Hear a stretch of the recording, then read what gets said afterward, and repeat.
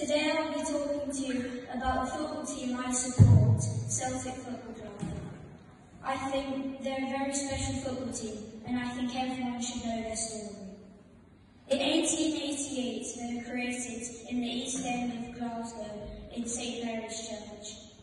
They were founded by an Irish priest called Brother Wilfred. Brother Wilfred was shocked to see the poverty of the immigrant Irish population, so he created a football club to pay for soup kitchens, to keep them healthy, and to give the community something to be proud of.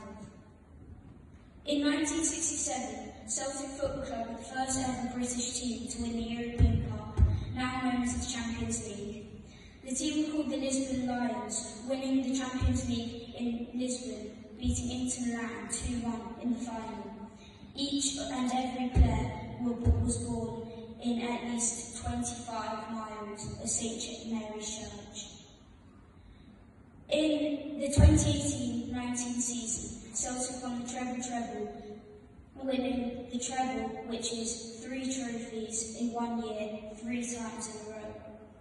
Celtic are the most dominant team in Scottish football at the moment, and I hope it stays that way.